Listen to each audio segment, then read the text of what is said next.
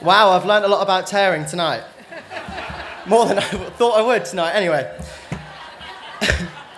Only one person can boast about being the only boxer to win the World, Commonwealth, and European Games titles, as well as being double Olympic champion. And may I add, first ever boxing women's Olympic champion back in 2012.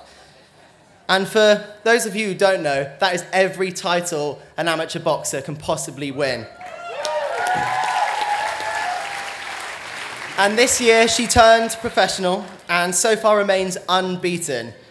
She's an inspiration to every aspiring young athlete. And quite honest, I think she would beat Anthony Joshua in a fight. I honestly do. Anyway, the Glamour W Channel Sportswoman of the Year is Nicola Adams. Oh, thank you, everyone. Thank you, Glamour. Alone we can do so little, but together we can do so much. I'm accepting this award tonight, not just for me, but for every woman that's had to fight a battle to win a war.